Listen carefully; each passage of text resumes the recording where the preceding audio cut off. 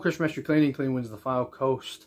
Thanks to everyone that has liked, shared and subscribed. If you want a notification when we make a video, click the subscribe and the bell icon at the bottom of the screen to get notified when I make a video. Oh, I wanted to put a video up today and talk about where I was when I started my business, where I am right now and where I'm going in the future.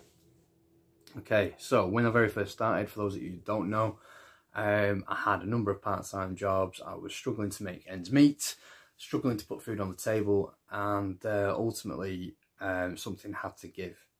And I started a window cleaning round amongst other jobs. I was doing all sorts. I was doing rubbish disposal, I was doing car valeting, etc, etc. All these anything to make ends meet. And ultimately I fell upon window cleaning. And when I was at uni, I did window cleaning for a little bit, had a bit of a break from it, went to do my job, to another job, and ultimately credit crunch came along, swept the board, and ultimately I lost hours and my rent got increased, and basically we got to a point where we effectively lost our home, and we had to move home to Blackpool from Preston. So from there I basically started a window cleaning business, and it basically took off. I didn't even have a ladder, I had a bucket, and I had a bucket and a squeegee, etc. And I did bungalows and the likes, and I did gutter clearing. When I eventually got enough money together, I started doing gutter clearing and all that sort of stuff. And from there was the sort of, the bones, if you like, of a business. And over time the window cleaning business got busier, and I started letting go of other jobs that weren't as lucrative or I just didn't want to do. And it's now at the point where I grew that business. I was a one-man band, and if you'd have asked me back then what my goals were basically to put food on the table and to ultimately not have the worry of stress of where my next meal's coming from, where am I going to be able to pay rent, am I going to be able to feed my children, etc. My main goal back then was to achieve all of those things.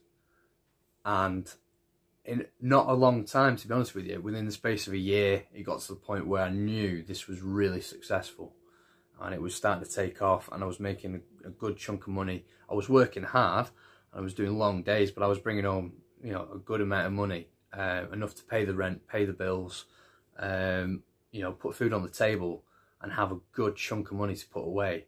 And I was happy as Larry. And the stress levels went down, everything was great, and I could have quite happily stayed there. And that was, to be fair, when I very first started, if you'd have offered me that and nothing else, I'd have been quite happy to just stay there and say, right, well, this is me till I retire now. One man operation, just me and a van, go around, do my thing, and then when I retire, just sell up, that's that, done. And if you'd have asked me back then, that's exactly what I would have done. But as is with life in general, your priorities shift, your goals change, and you adapt as a human being. Now, these changes can be positive or negative, but my aims and goals are not the same as they were 5 years ago.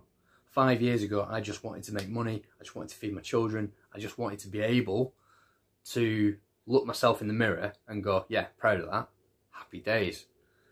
So managed to achieve that, and then was going out, doing the work, earning the cash, etc, etc, building up a good chunk of, a good reserve, if you like, of money.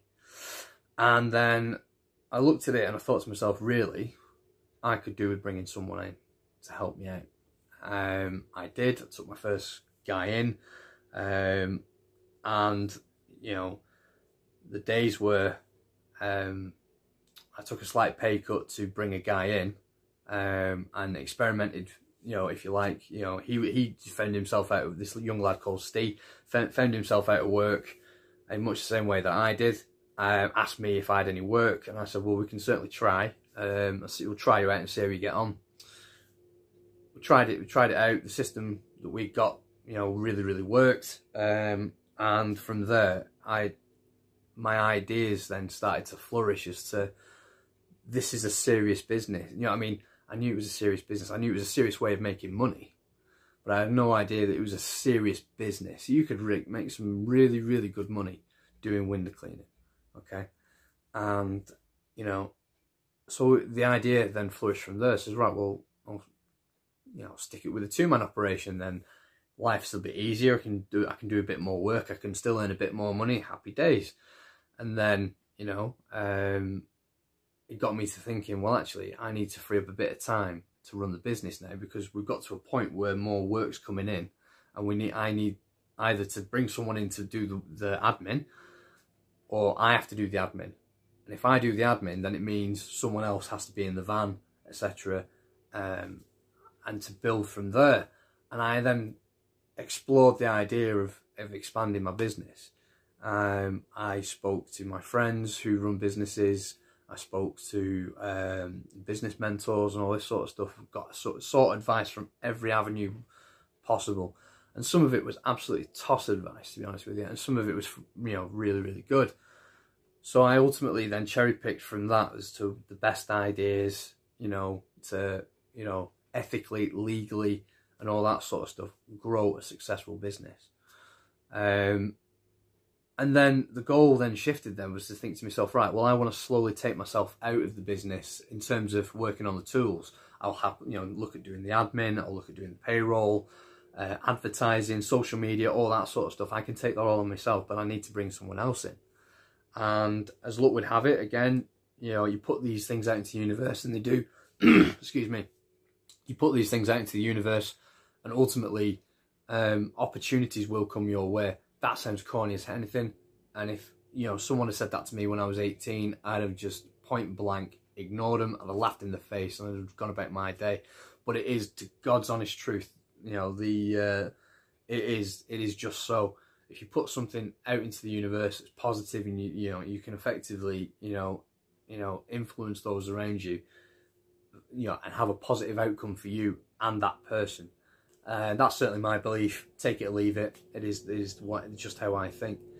But as luck would have it, you know, one of my window cleaning customers, a guy called Paul, he recently left his job as a bus driver because it wasn't working, you know, for flexibility for his family.